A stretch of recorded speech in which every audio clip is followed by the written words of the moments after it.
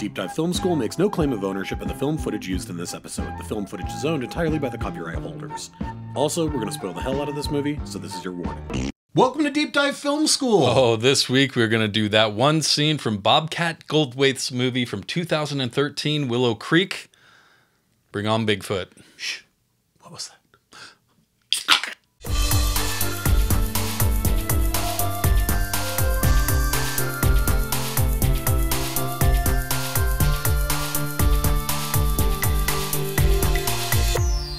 All right, everybody, I am Adam Sherlock. And I'm Adam Pulcher. And if you like what you see / hear, please like and subscribe. You can find us in all the spaces and places that people find good media. That's right. We do festivals, we do 101s, we do this segment, which is that one scene. Yes. And this is so funny because I had this on my list for a while, and I said it to you like it was an old favorite of ours. And I don't know who I saw this movie with that in my brain I switched it out with you. Yep. But you've never seen this movie, even though you're a fan of Bobcat Goldwaith's directions. Oh, absolutely. Films, I think World's Greatest Dad is up there for me on one of his best. Oh, yeah.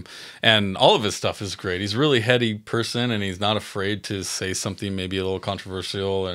And you know, I mean, he's a comedian too, right? And he makes weird stuff. Windy City Heat's another one that to me is like the weirdest. I've never seen Shakes the Clown either. Oh yeah, that's a weird one too. I mean, he kind of, if you look at his filmography, it's odd. It's very odd. And especially this one, with your beginning being, you know, the guy from Police Academy. Yeah, you're like, oh, you know, that guy who talks like a troll in Police He's Academy. He's really heady, like director. Yeah, he's actually like when you hear him talk without the like he's and the girl in this is one of the teachers, I think, in World's Greatest Dad. Yes, she is. She is.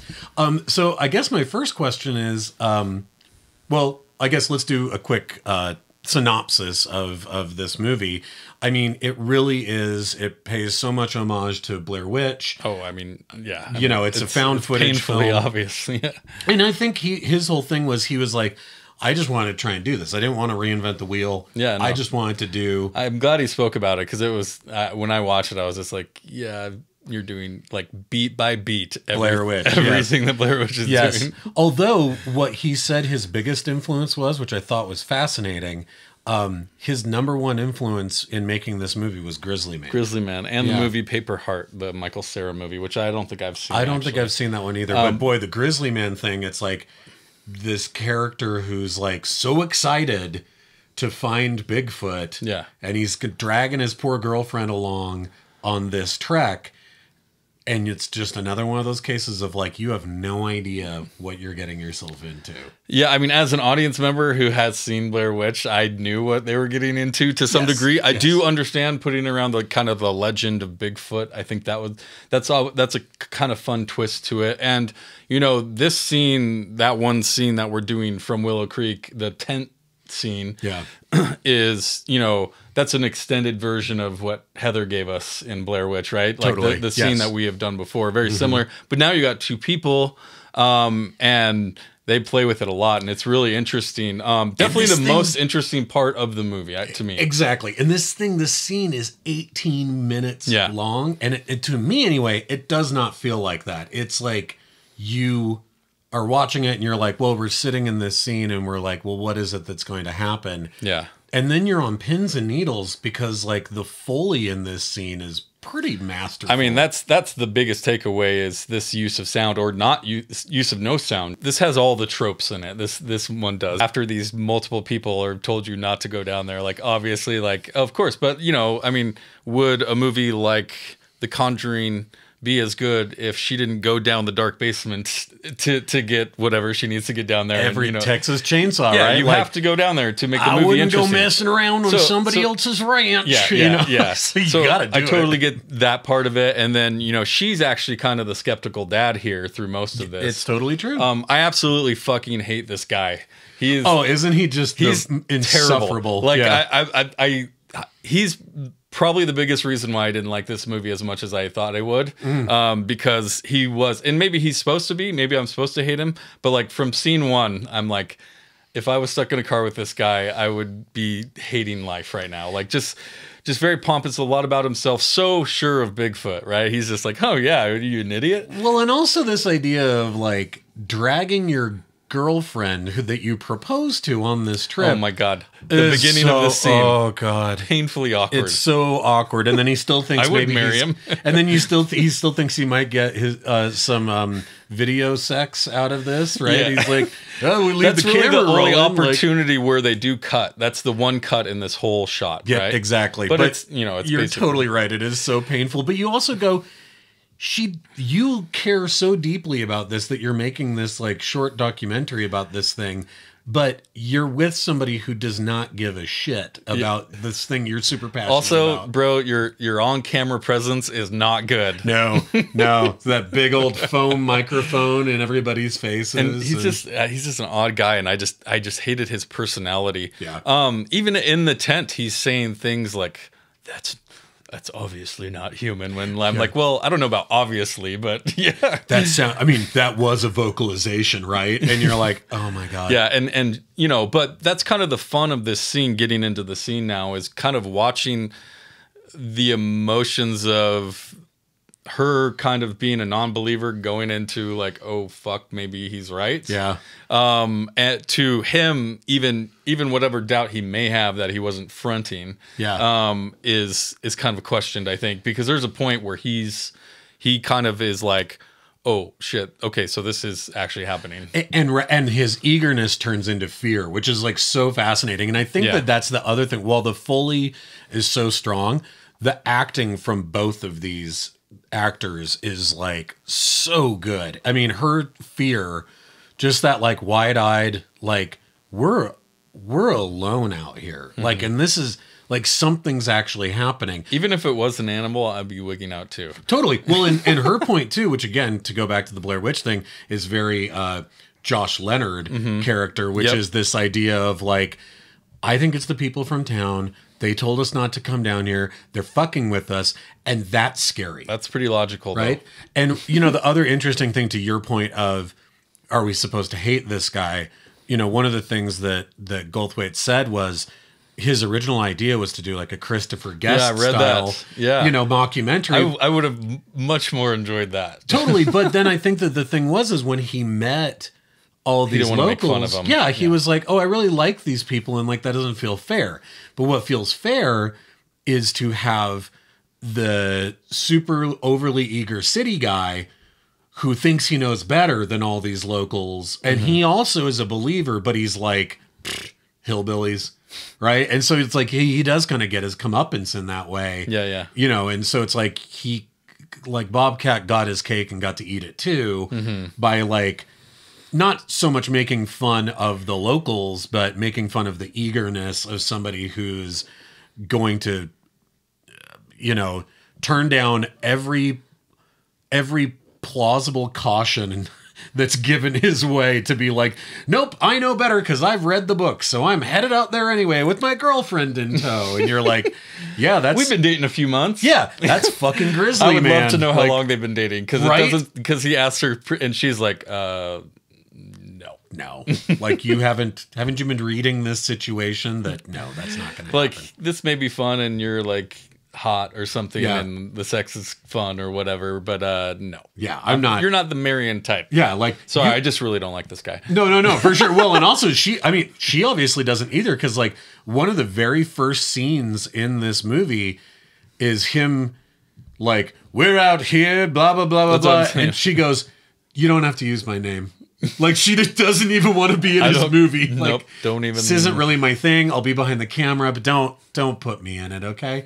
The noises, obviously. Let's get to the noises here, because that's a huge part of this and what creates this atmosphere. And I think being able to pull off a one shot like this and kind of being successful at it, to me, really kind of comes down to, have you created the atmosphere outside of this scene to make the tension out there worth it? Think of stuff like Paranormal Activity, where or Jaws, even, like, it's what you don't see, right? Like what your mind, I've said this 1,000 times on this podcast, but what your mind can create is much scarier than what if I show you the shark. Like it's much scarier. So that element, that trope is here with everything. And I don't know, the use of sound here, created the, obviously big feet on sticks outside, like, and the point, you know, and this was one of the scariest parts in Blair Witch is when they come up and like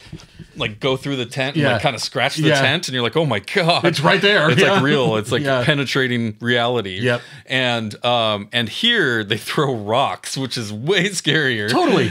Well, and I love that. Again, we made the joke about Police Academy earlier, and like, oh, it's the little guy with the weird troll voice.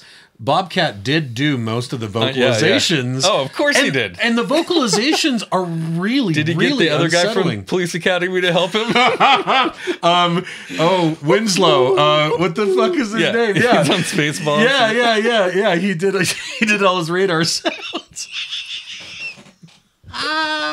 That'd be amazing. All of a sudden, you're just like, is that beatboxing? What is that?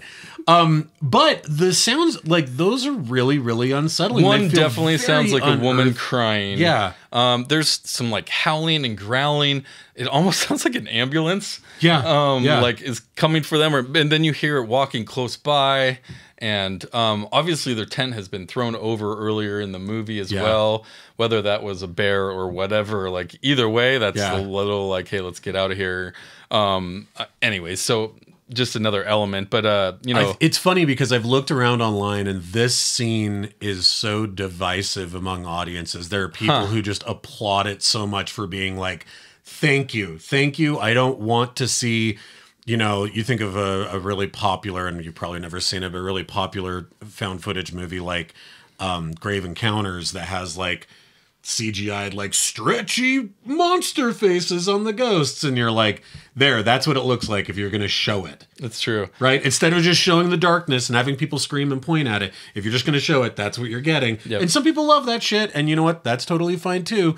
But I think for people who were like, take me back to that Blair Witch thing, take me back to that, treat me like I have a brain. It was interesting, like the element of it being longer. You know, you're staring at the same thing for this long, and at times, like I'm looking at the back of the tent more than I am their faces. Totally. Like, and I'm like picturing things and shadows in my mind of what's up there, and like, are there faces inside that? And like it's definitely the best part of an okay movie. Yeah. I completely agree. I actually applaud this. I think it's fun. I like that he went there. I like the idea of Bigfoot because that is like this mysterious American legend that is just kind of odd. But it's, you know, it's on its face, it doesn't seem that scary either. It's not like the Blair Witch, where from its inception, the idea of the Blair Witch was scary. Whereas like Bigfoot, I'm like, well, yeah, you might like. But is that why rip your head off? Is that because you've seen Harry and the Hendersons and it's like an endearing Bigfoot and not a scary one? Yes. If that was like if Harry and the Hendersons was a horror movie, you probably would have a different interpretation. Because what other interpretations of Bigfoot do we have other than the what is the guy's name who originally Patterson Gimlin footage? Right. The guy who took the original famous Bigfoot picture. I mean, I guess I go to like the Island of Misfit Toys, Abominable Snowman.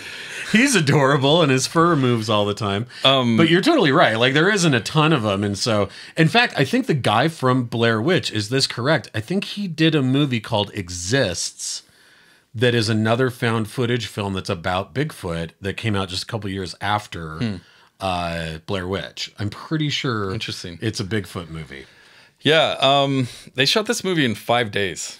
I know. Kind of fascinating. That's pretty fast. Yeah, totally. I mean, and I think it's a fun experiment. But when you can have 20 minutes of your movie be one shot, you're saving bucks. Oh yeah, big time. You're like, look, we just need a tent. We don't even need to be in the woods. Can we just use the tent that's at like Sportsman's Warehouse? That's why they made like 7 Paranormal Activities, because you can do that forever. And it's just you're waiting in someone's camera in their house, and you're like, what was that? Was that a Kleenex? Yeah, and if it's the second one, you're just watching the pool cleaner go around, and you're like, ooh, I think in that scene it went backwards. I'm like, I care about a haunted pool cleaner? Apparently I fucking do. Apparently I have nothing better to do with my life. Anyways, yeah, the sound, the acting is great here. Yeah, those were the biggest takeaways. Yeah. And but the biggest, thing I learned again was like that if you can create that atmosphere around it to pull off a scene like this, then good for you. That's good. To your point, like just staring at it and going, is there something else I'm supposed to see here? That's a magical trick. Totally. If you can pull that off. Completely. I mean, it's especially like showing with something like a tent that could waver and move. Well, or a darkened hallway, like in something like Repulsion, and you're like, is there something at the end of it? Yeah. You know, then you add all that into your imagination. So I thought it'd be a fun one. Yeah, no, that's cool. Yeah. So I'm glad I finally saw it because I do love Bobcat, and I like to be able to speak to everything that he's done. I guess I need to see Shakes the Clown. Gotta see Shakes the Clown. All right. Thank you, everyone. Next week, we're going to begin our International Horror Festival, and we're going to start with the French film Revenge from 2017. So make sure to like and subscribe. Follow us on all the spaces and places where you find good media, where you get your podcast, all the stuff. Yeah. And we will see you next week. Bye, you guys. Thanks.